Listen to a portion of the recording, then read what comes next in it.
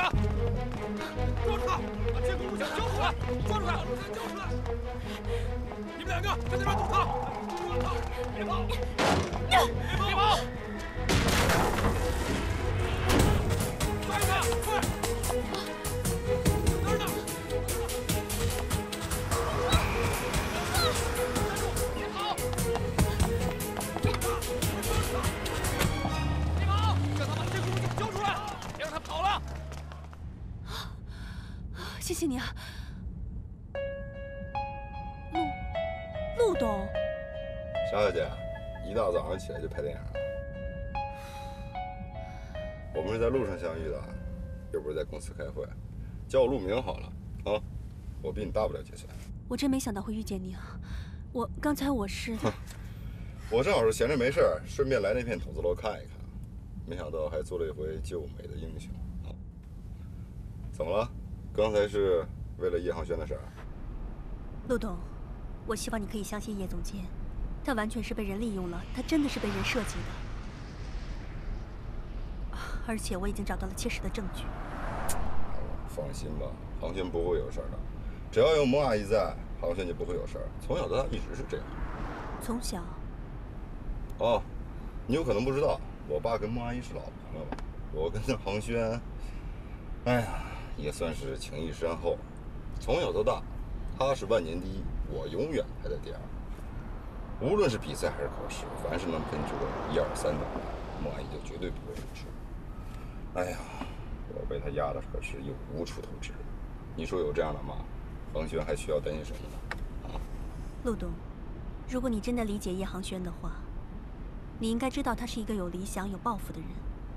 他一直想靠自己的能力去做一些事情。 孟董对他的过度保护，对他来说只是一种枷锁。他一直想摆脱的这种保护，对他来说真的非常痛苦。怎么，你喜欢他？爱上你的上司了？沙小姐，我对你很有印象，好像每一次都是你在力挺叶航轩。有人说他剽窃，你就把那个人弄得没有了饭碗；有人说他逼着住户卖房，你就把整个事情都扛起来为他顶。 那都是有人在诬陷他。你看，你就是不允许别人说他一丁点儿的不好。我还从来没见过哪个女人对一个男人这么拼。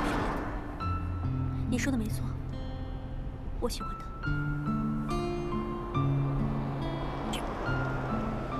我突然有点羡慕叶航轩。沙小姐，女人是用来宠的，你太累了，应该休息一下。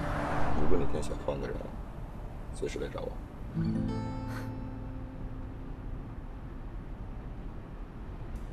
钢琴教室，你一定要好生意啊！各位菩萨大神、耶稣上帝，小女子在此拜拜了，保佑保佑保佑保佑保佑保佑！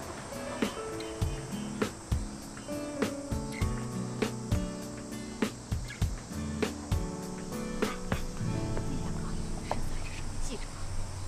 这可是咱们钢琴教室免费的活动啊！一会儿好好表现啊！钢琴教室一弄火就跑了啊！ 两位记者先生，请喝水啊！哎，好，谢谢。易小姐，你准备好了吗？准备好了。易小姐，我想问您一下，为什么您放弃这次全国巡演以及跟国内最大唱片公司签约的机会，反而要选择独立开一个这样的钢琴教室呢？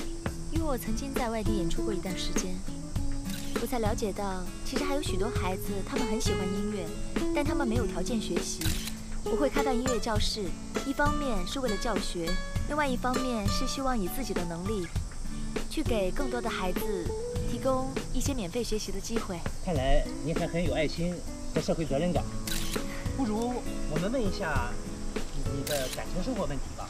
据我们所知啊，你跟北振华教授的公子已经到了谈婚论嫁的阶段，而且还举行了婚礼，为什么突然就分开了呢？哎，不好意思啊，这类私人问题我们是不会回答的，不好意思啊。哎，请。啊，好吧，那我换个问法吧，是不是因为第三者的插足，或者是男方单方面的情变，要不然就是家庭的阻力，或者您碰到了更合适的白马王子？啊？哎，这是什么烂问题啊？你们哪间杂志社的？我们杂志社很有名的。哎，花花周刊。对。八卦杂志啊！出去！赶快给我出去！哎，我们的销量可是很好。哎，易学姐，我们可以长期跟进你的感情问题，这样您和您的钢琴教室人气会暴涨，马上就。谢谢，我不需要炒作，我只想当一个简简单单的钢琴教师，请你们离开。听到了吧？出去！哎，小人，走！哎，走！哎，出去！你的飞票走了！我们让你飞票暴涨！出去！哎，你是那个叫西西。对，恋爱教主，畅销爱情小说作家。哎，你是不是也有这个感情经历？就是感情破折时候没有灵感的时候。走，不是你走，你会后悔的。哎，西西，这俩人谁啊？狗屁杂志社的记者。记者啊？好啊，正好宣传。哎，滚！好你个头啊！好。平时看别人的八卦杂志，觉得爽歪歪的，这回八卦到自己头上，真是乌云盖地。哦，今天多少个人报名啊？你猜？猜你个头！我打你啊！别打！10个。一个都没有。啊？为什么呀？外面那些阿姨大婶说呀，说小棉风流，跟好几个男人不清不楚，怕教坏了小孩。你会不会说话你啊？你是白痴是不是？你会不会说话？你白痴不是你？没关系了，随他们爱怎么讲就怎么讲，不说他们了。我想印更多的传单，明天我们一起去吧。哦，对了，要不然咱们把沙叶琪给叫来吧，她那张魅惑众生的脸，肯定是活照吧？不用了，航轩那边工程也不知道怎么样了，别烦他们了。还愣着干什么？发传单去，走啦！孟董，今天所有的股东都在场，关于3名工人重伤的事，必须有一个人承担全部责任。没错，我们认为这个人就是叶航轩，他应该被辞退。我记得我已经说过了，叶航轩这次担任的大华项目经理是我的任命，所以一切后果应该由我来承担。罗导，那您准备怎么承担呢？现在咱们这个项目已经暂停了，而且银行已经停止项目放贷，每天都有业主在退订。如果这个项目失败的话，我保守估计，每个持股5%以上的股东会损失8000万。我愿意卖掉我持有股份的30%，来填补这个资金链的缺口，可以吗？您是说你要卖掉手上30%的股份，也就是意味着您要放弃家中董事长的职务？这个事故我一个人承担，跟孟董无关。我愿意放弃我所有的股份，现在立刻交。这儿用不着你来表态，你竖着耳朵听就是。我手里的股份对各位在座的还是有些吸引力的。不仅如此，我还愿意放弃大华后期的全部利益，但是我有2个要求：第一，这个项目不能失败；第二，不管谁接手，必须沿用叶航轩的设计。哪位股东有兴趣的话，想在嘉荣占有更高的位置，那么现在可以报价了。我出3亿，把缺口先补上，工地3天内复工。我出3亿6千万，回报是纯利的8%。我出4亿，设计可以沿用叶总监的，但是我要改项目名，什么大华街道，太模糊。我觉得叫君临天下，不错，有气派。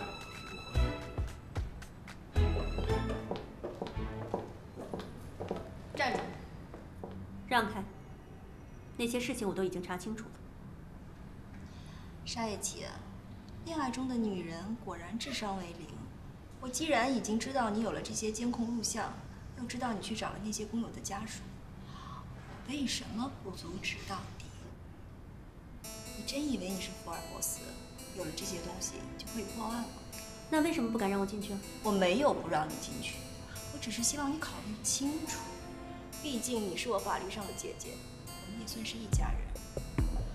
你爸说了，给你最后一次机会，但是如果你执意要帮叶航轩，那我们只能撕破脸皮。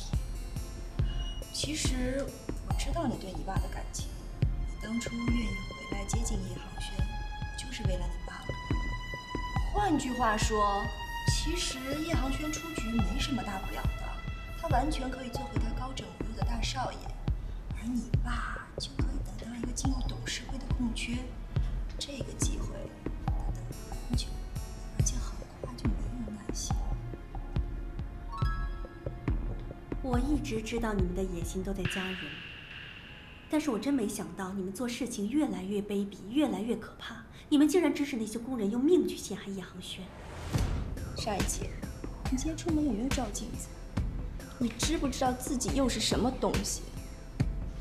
如果你当初勾引得了叶航轩，我们绝对不会动。结果他没动心，你倒一头栽进去。还有，我忘了告诉你，这里面又有几个是不卑鄙，又有几个是清高。我知道自己不是什么好东西，但我告诉你，叶航轩他自始至终都是无辜的。那你就是拼了命也要帮他是吗？那你就别后悔。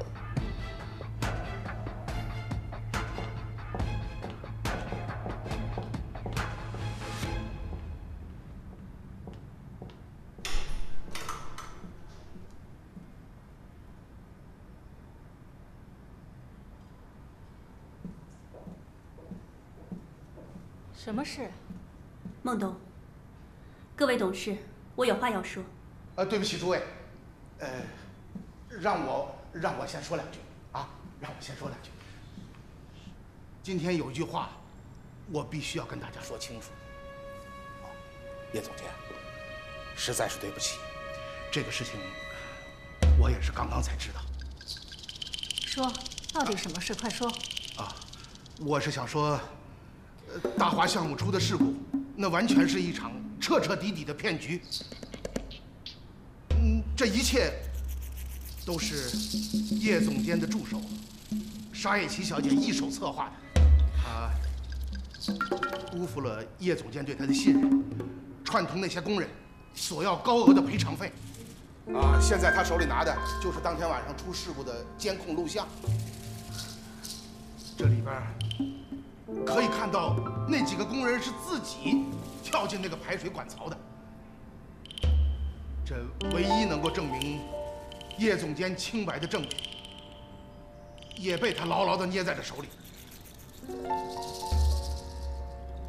既然是沙叶琪的计划，你又怎么会知道？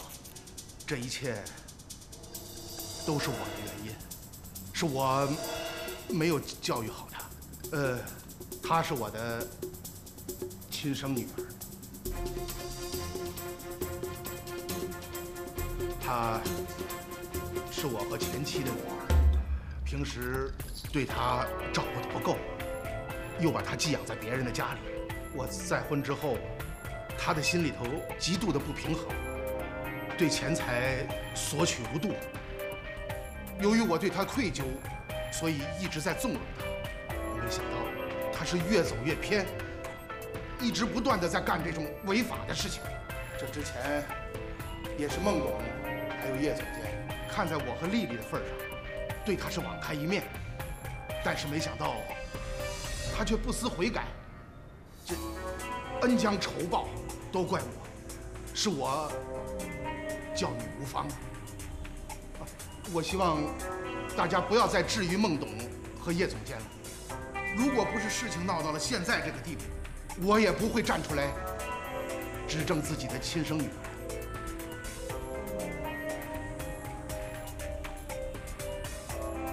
沙叶琪小姐，蔡总说的是真的吗？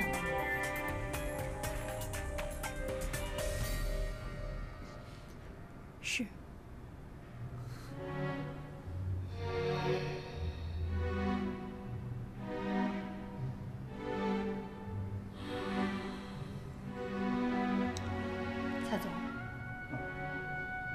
谢谢你，谢谢你说出了真相。您这是说的哪儿的话？这一切都是为了家荣啊！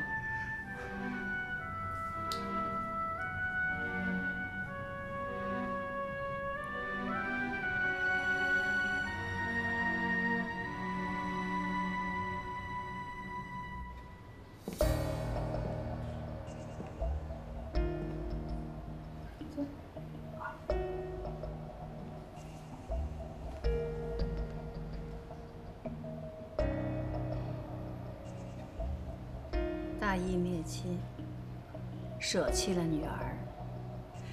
今天你可是家荣的大功臣，说吧，要我怎么谢谢你？王董啊，原本我就是家荣董事会的成员，现在我仍然想为公司出点力。哦，你是想回家荣董事会？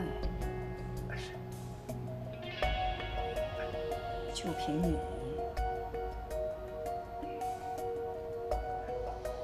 一直把自己的亲生女儿安插在我和航轩身边，就是为了等今天这一步棋。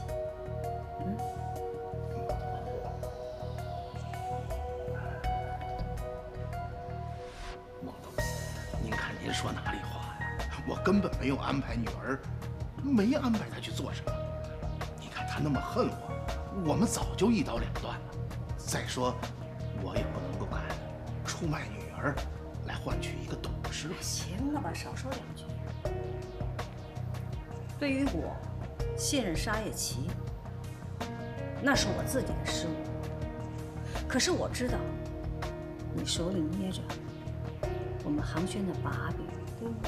你就知道我没有筹码拒绝你，是吗？商人嘛，都是为了盈利。不管您看不看得起我们的利益还是一致。以后只要您孟董说一句话，我蔡金荣拼了命也要去做。蔡金荣，我提醒你，只要我在家荣一天，你就甭想胡作非为。一旦被我发现，马上离开董事会。那是自然，那是自然。请吧。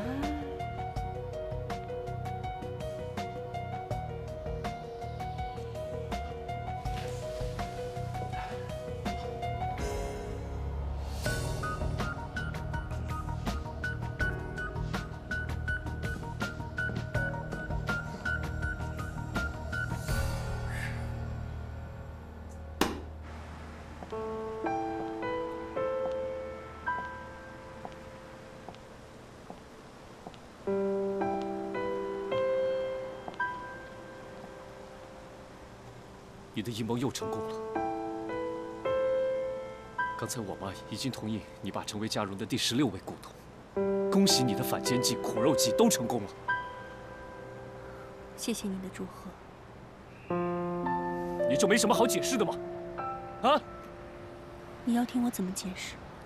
我只想问你，这段时间，你为我做了这么多事，让我毫无防备的信任，就是为今天做准备吗？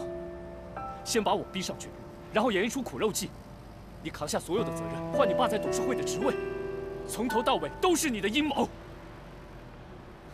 那些工人的性命不是命吗？所有人都是你的棋子吗？没错，这些都是我做的，我也不想再解释了。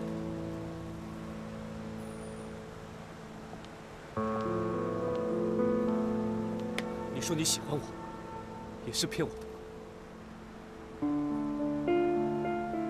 你相信过吗？相信过。可是信任对你来说一文不值。我记得你跟我说过，现在的女人都在考虑男人为了他的一个吻、一个笑、一个拥抱，能花多少钱。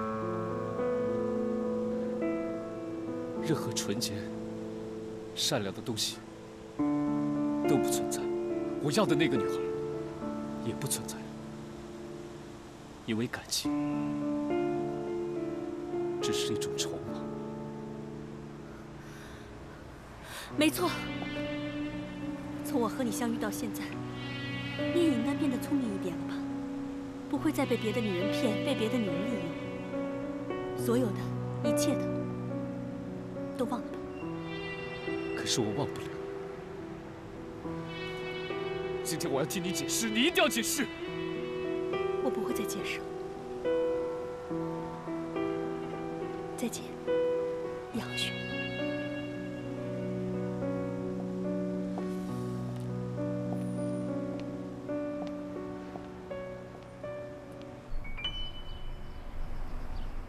还是没有学生。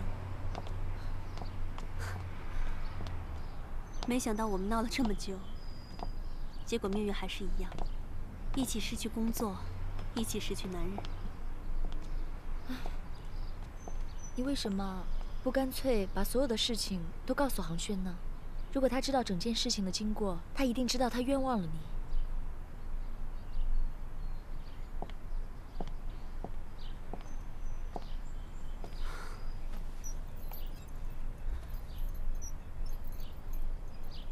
连我爸都会背叛我，我干嘛还要奢求叶航轩来相信我？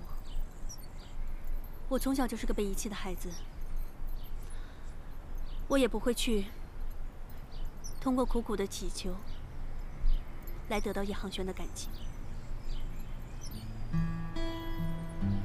小绵，你知道吗？其实我从外地回来，就是因为答应我爸去勾引叶航轩。我的出发点就是错的，我现在是自食其果。可是你真的爱上航轩了，而且你还为他付出那么多，为什么你就不干脆把你们之间所有的误会都解开呢？我心里一直有种坚持，如果彼此真的信任，就算全天下的人都不相信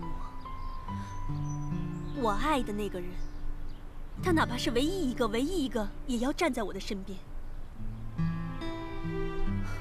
我可以在所有的人面前去妥协，但我沙叶琪一定要在我爱的人面前骄傲。这就是我沙叶琪。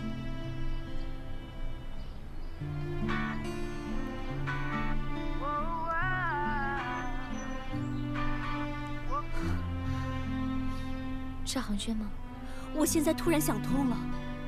我们为什么一定要男人呢？我觉得没有男人，我们也可以过得很幸福、很快乐，真的很开心。我要忘掉叶航轩，我要重新开始我自己的生活，我可以的，我相信我自己。姐，不管怎么样，我都希望你能得到幸福。而且你说过了，幸福不是等别人施舍，而是一定要自己去争取。我们一起加油。小绵，姐真的希望你可以得到幸福，我们一起加油。好，我爱你。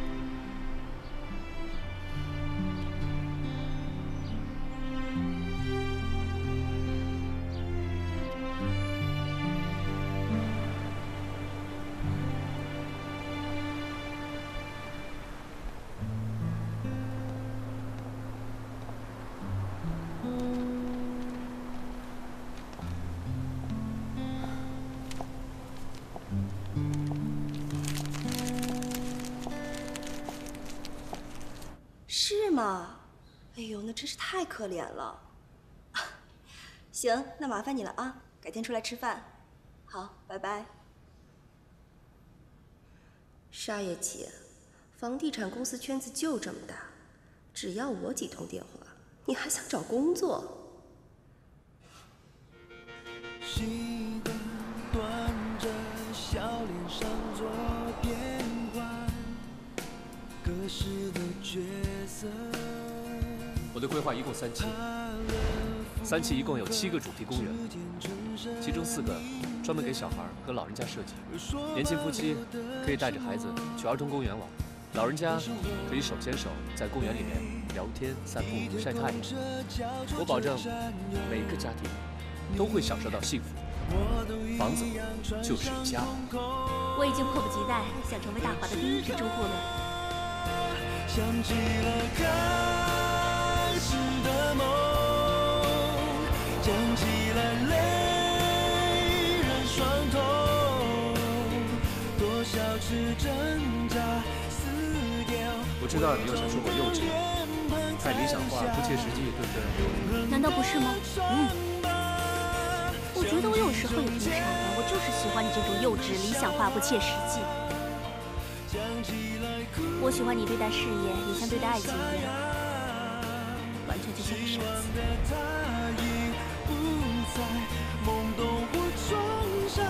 每个人都有个秘密，请别说穿。你付出的一切努力都不会白费的。我们越是在困难的时候，就越不能倒下。我一定会站在你这边，我一定不会让你倒下，我发誓。习惯端着笑脸上做变换，各式的角色，怕了附和之间唇舌宁愿。说保留的沉默，当时我被地铁公车交错着战斗，你我都一样穿上空空的躯壳。单言琪，我告诉你，赶紧全都忘了。从现在开始，你没有爸爸，你没有叶航轩。多少次挣扎撕掉伪装的脸，叶航轩，你相信永远的爱吗？我相信。那你拥有过吗？还没有。我啊，不但相信，我还一定会把它变为现实。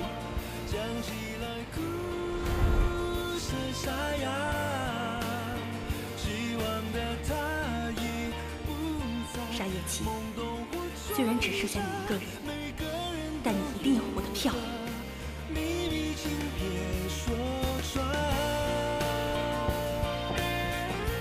说怎么办呀？好不容易说服赵磊磊的经纪人同意在咱们剧院举办演奏会，嘿，他又提出来了，非得找一个够水准的女钢琴家和这位国际新晋人气钢琴家和搭档，并且赵磊磊还要亲自甄别，你说怎么办呀？我早就听说过这个赵蕾蕾，她有音乐洁癖，而且对演奏水平要求是极高，说话又不给人留情面。我们乐团的女演奏家本来就是稀缺资源，能与她合作固然是个好事，但如果被她拒了，再被她批评一通，这个事儿就得不偿失了。所以孩子们都畏手畏脚的，这事儿不好办。哎呀，你说，要是小莲在就好了。刚刚获得国际钢琴大赛金奖，不用说别的，就凭这块金的招牌，这个赵蕾蕾，怎么着也得给几分面子吧，是不是？不过事到如今，你说他也不在呀。这样吧，你给他打电话，把他叫回来。你开什么玩笑？你见过老师去求学生的吗？张总，你没事吧？哎，我不是开玩笑的，这都什么时候了？什么老师求学生，学生求老师的，我们要与时俱进，好不好？啊，文珍呀，你想想，这个易小棉最听你的话，最尊重你的，你是不二人选啊！哎，文珍呀，你看看啊，我们就是为了这个剧院，为了这个乐团，为了我，不是为了我们大家伙，为了这个乐团，你就给他打个电话。我下半辈子做牛做马都要伺候你的，慧珍，我求求你。样子，你先起来，起来再说话，你赶紧起来。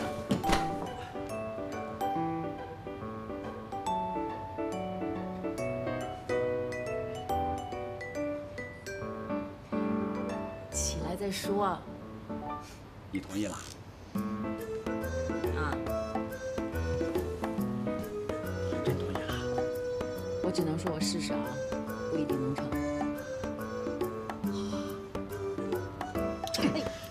哎，就这么定了。工作的事情就这么定了，我们俩的生意也就这么定了。反正我不能等你10几年，反正不能让我白白等着你10几年吧，就这么定了啊！刚才的演奏，大家伙非常辛苦，但是我还是想在这里说一声抱歉，因为赵先生这边提出了要看到你们在现场的表现，才能选出搭档，所以还请你们再演奏一遍。还要演奏一遍啊？再演奏啊？再演奏1遍啊？既然是这样的话，为什么不提前通知啊？你这是什么意思？我们不是机器。每一次我们演奏前都需要酝酿饱满的情绪。如果说要我们再演奏一次，麻烦赵先生跟我们亲自道歉，毕竟这是对演奏搭档最基本的尊重。张总，我觉得这个人没必要再参加甄选了。那刚好，我也这么觉得。小棉，小棉，小棉，小棉啊，真的认不出来我是谁？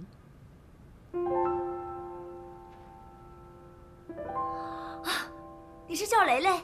对，我是蕾蕾。你终于认出我，我太开心了。小绵羊，我回来了，太开心了。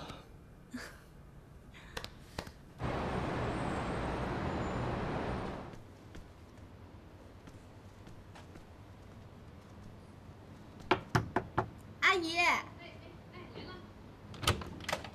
七七，你怎么来了？是不是小棉？哎呦，阿姨，您怎么还闭关呀？我可告诉您，小棉的青梅竹马可来了啊！青梅竹马？啊？说是青梅竹马啊！原来你就是当年那个小胖子啊！我怎么一点都没看出来啊？减肥成功了。你看我，现在都变成这么帅的大小伙子了，我还叫你小胖子？没关系哈，阿姨。您就这么叫，我觉得亲切。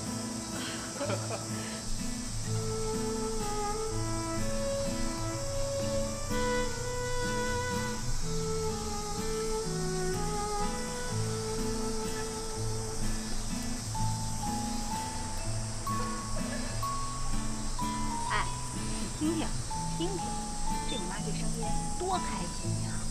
看来啊，她对这个赵蕾蕾还是挺满意的。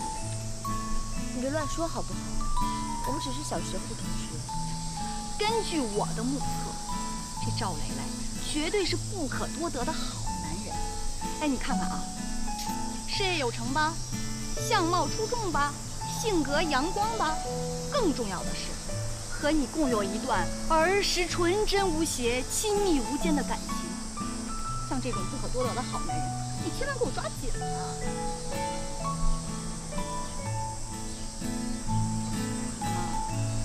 忘了他呀？哎，忘记一段恋情的最好办法，就是开始一段新恋情。虽然办法很老土，但是很管用。亲，过去的已经过去了，人生苦短，要对自己好一点啊！你自己想想吧，我上去帮忙啊。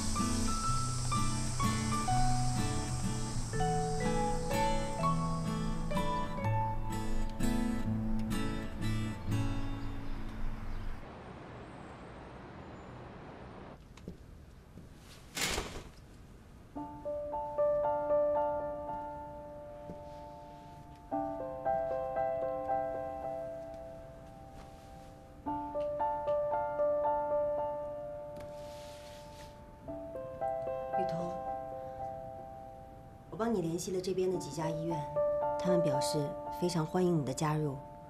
你安排一下时间，他们的负责人想跟你面谈。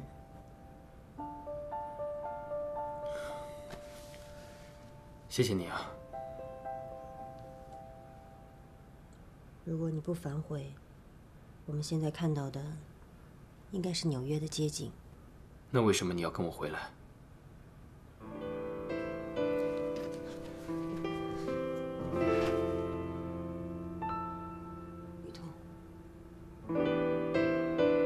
你在机场说你不想回美国，你想留下来。那个时候我很失望，我非常非常的失望。但是我相信，只要我留在你身边，你的心早晚会回来。我知道你的心现在不在我这儿，没关系，即使我得不到你的心，但是没关系，我能这么天天陪着你、守着你、看着你，我一样很快乐、很满足。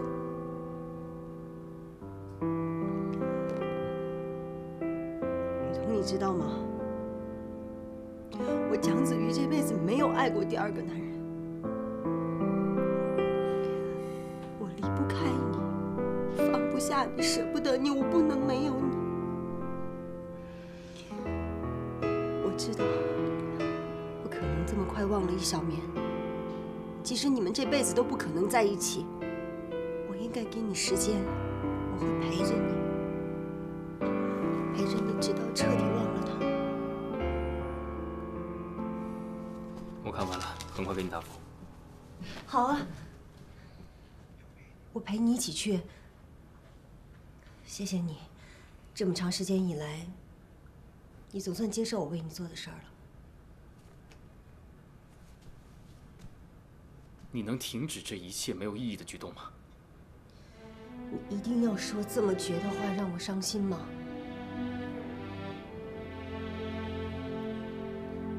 那好吧，现在就去。去哪儿？去你找的这些医院，行吗？可是，如果你现在走出去，碰到易小眠怎么办？如果他知道你没有回美国，他怎么了？我还能跟易小眠怎么样呢？我告诉你，为什么我还要留在这儿的原因，就是我希望看到易小眠得到幸福。在我还没有看到她得到幸福之前，我是不会离开的，明白了吗？现在可以了吗？可以。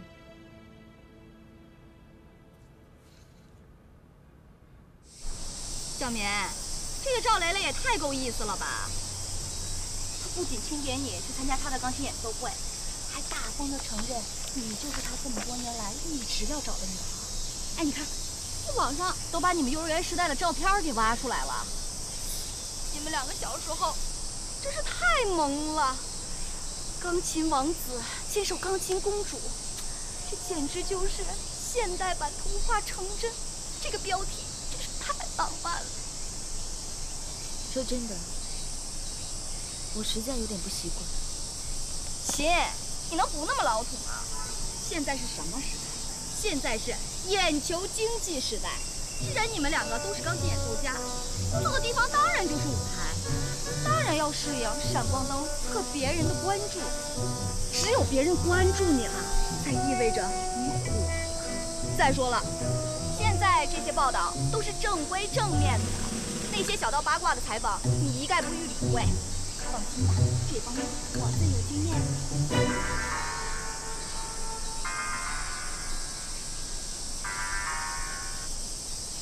喂，小棉，礼物收到了吗？嗯，收到了，谢谢。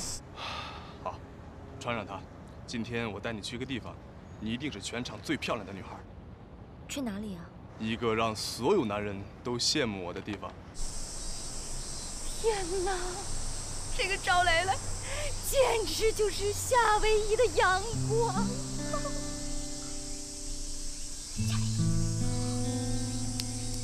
像我这张嘴，小棉，对不起啊，对不起，对不起，我又踩中你的雷区了哈。哎，不过话说回来，你看看人家赵蕾蕾，衣服拥有你就像是拥有全世界的架势，多让女人幸福啊！我给你总结一下，这北宇童，够酷、够帅、够霸道，适合陪你挥洒青春。叶航轩，英俊、多金又多情，是现代版的高富帅。只有这个赵蕾蕾，才是呵护你、照顾你一辈子的好男人。做老公绝无二家。七七，你扯到哪儿去了？我要上楼了。哎，带上它，穿上，打扮的漂亮一点，给我长点脸。哎，去。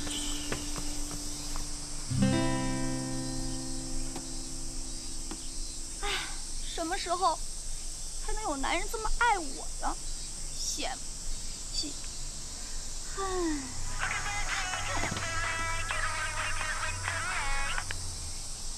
喂，我是唐七。唐七，出来混，迟早都要还的。